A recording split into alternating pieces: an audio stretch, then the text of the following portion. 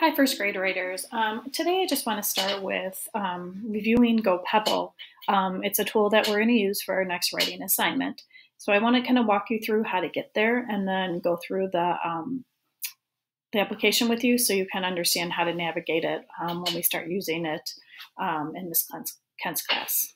So first you're going to go into Clever.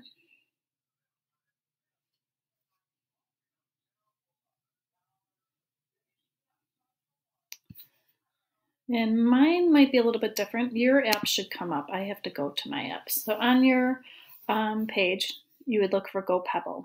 It's pink and green, and would click right on it.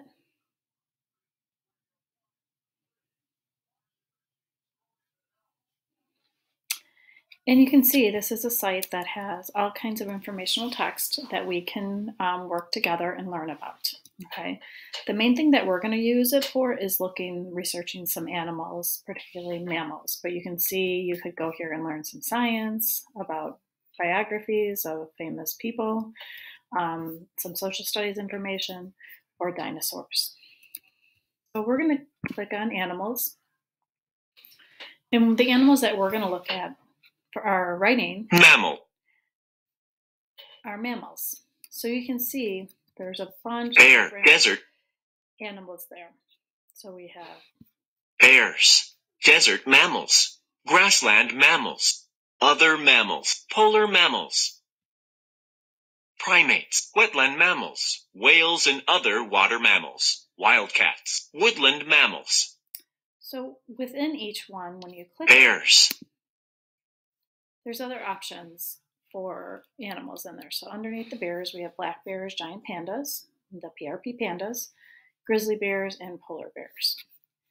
If I go back,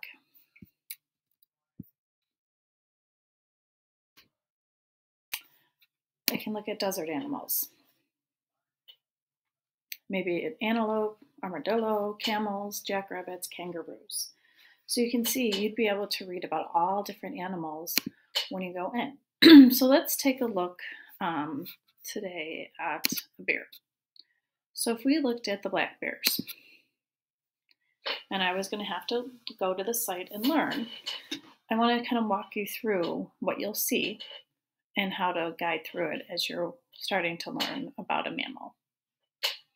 So you can see each mammal, the title's up top, and then there's tabs. First you learn about the body of a black bear, a habitat, the food, the life cycle, and then some fun facts.